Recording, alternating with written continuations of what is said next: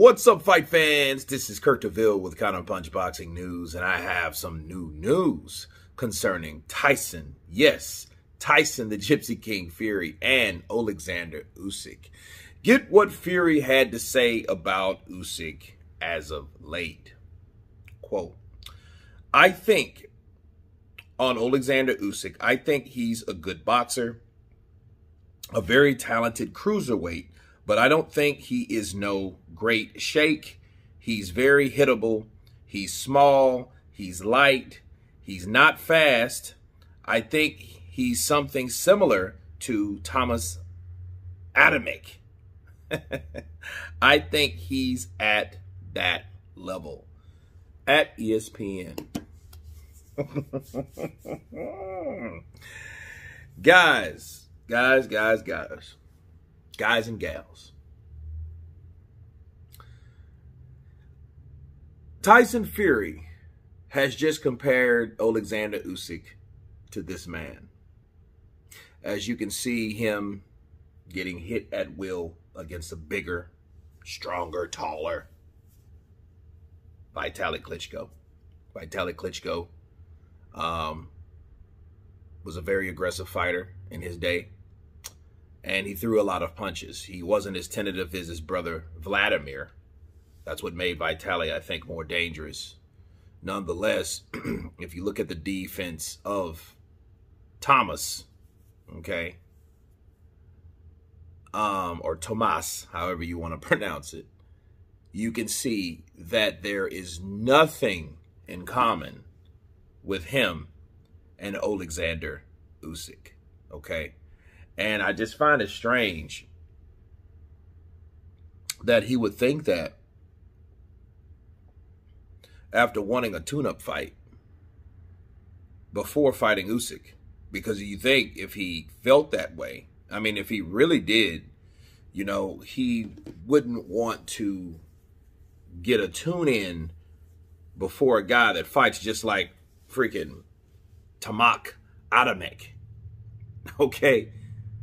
And I think that's a way of belittling Oleksandr Usyk because he's not fighting Oleksandr Usyk. You know, and we really don't know, honestly, why the fight didn't take place. But we do know for a fact he wanted a damn tune-up fight. Okay? And that was confirmed on both sides, on Eddie Hearn's side and the Team Usyk side. So two people can't be telling a lie like that, you know? So I don't know what it is with Tyson Fury with tune-ups, but I know his pattern. Like I've told you guys, Tyson Fury has a pattern. If he fights a guy that's seemingly dangerous like Wilder, he's going to want a tune-up fight after that just to kind of break the ice, to go back in there and, I guess, knock off the cobwebs or keep himself active or whatever he does, you know. And actually, I think that's not a good thing to do with someone like Tyson Fury, because if he fights guys that are weaker or less opposition, that's in no way preparation of fighting someone that is. You know, I look at it like this. If he fought Deontay Wilder and Deontay Wilder was such a pushover, which he wasn't, and then you want to tune up before fighting Oleksandr Usyk, he is by default saying that Oleksandr Usyk is a lot more dangerous than Deontay Wilder was. Think about it. Hard fight or dangerous fight against Wilder. Then you have Usyk. Oh, no. Let me get a tune-up first. You know, and what I wanted to compare these guys together, since he's done that, since he's brought Usyk down to, opposition-wise, down to Adamek's level, the only thing they have in common is maybe their size, okay? And Usyk's like a foot taller than him, or an inch taller or whatnot. Sorry, Wilder. But this guy is 6'2". You know, he has 6 losses, of course. You know, he's been in there with some pretty heavy hitters, right? He got beat by Eric Molina, Arthur Spilka, you know, those type guys, you know, Vitaly Klitschko. And he took his first loss to Chad Dawson, all right? But that was at light heavyweight. Now, similar weight classes, because Usyk was a cruiserweight. He went from lightweight. Then he went on up to cruiserweight. So as far as the migration of size, yeah, sure. You know, I can see what he was saying. But we're talking about skill. We got an orthodox fighter that's kind of plotting. You know, he likes to scrap. He does have a scrappy style, Adamek does, compared to a guy that's light on his feet, that's a southpaw, that does throw punches and bunch, and he's very precise. And he's very, very, very hard to hit. Okay, so, you know, Tyson Fury claiming that Oleksandr Usyk is easy to hit.